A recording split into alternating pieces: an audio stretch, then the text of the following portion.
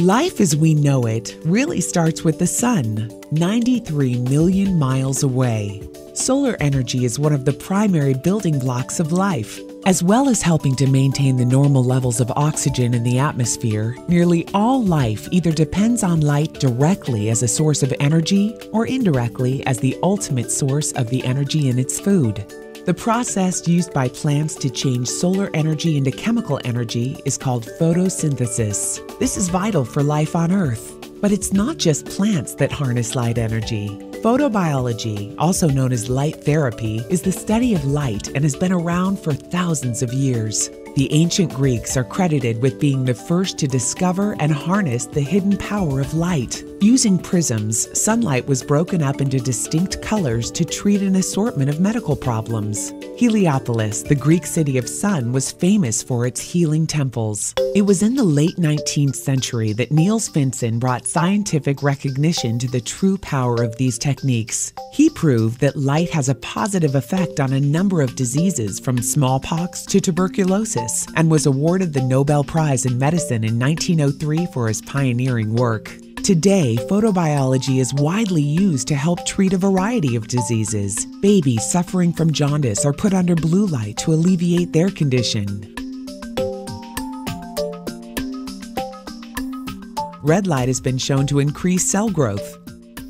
In the United States, the FDA has approved collagen pens using red light to help improve skin tone and reduce wrinkles. Even depression has been linked to sunlight. People suffering from seasonal depression often use special lamps to mimic sunlight. In space exploration, the lack of gravity hinders normal tissue growth in astronauts. After years of extensive research, scientists from NASA have been able to stimulate DNA synthesis and bone marrow growth by exposing cells to near-infrared light, speeding healing and recovery for the astronauts.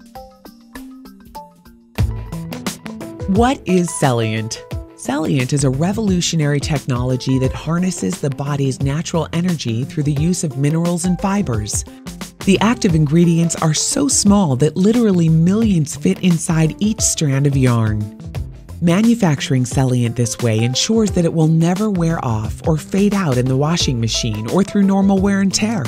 Celliant yarn is then woven into fabrics that have all kinds of uses. Today, you can find Celliant in apparel, bedding, hosiery, medical braces, maternity bands, and even veterinary products. Athletes love to train with Celliant because they know their muscles will get more oxygenated blood. This improves their performance and reduces fatigue. Celliant also helps endurance athletes like Ironman competitors recover from grueling training sessions. However, you don't have to be an Ironman champion to benefit from using Celliant. In a recent study, patients sleeping on a mattress made with Celliant woke up less during the night and felt more refreshed in the morning. Who doesn't want a better night's sleep? In clinical trials, Celliant is proven to increase oxygen and blood flow within the tissue. Additionally, Celliant is proven to decrease pain and discomfort caused by poor circulation. This even helps with cold hands and feet. Using Celliant products will help you feel better and enable your body to perform at its peak. The minerals in the yarn act as photocatalysts, which allows them to harness the power of light. Not just visible light from the sun or indoor lighting, but also light invisible to the human eye, like infrared, and the light emitted from the body.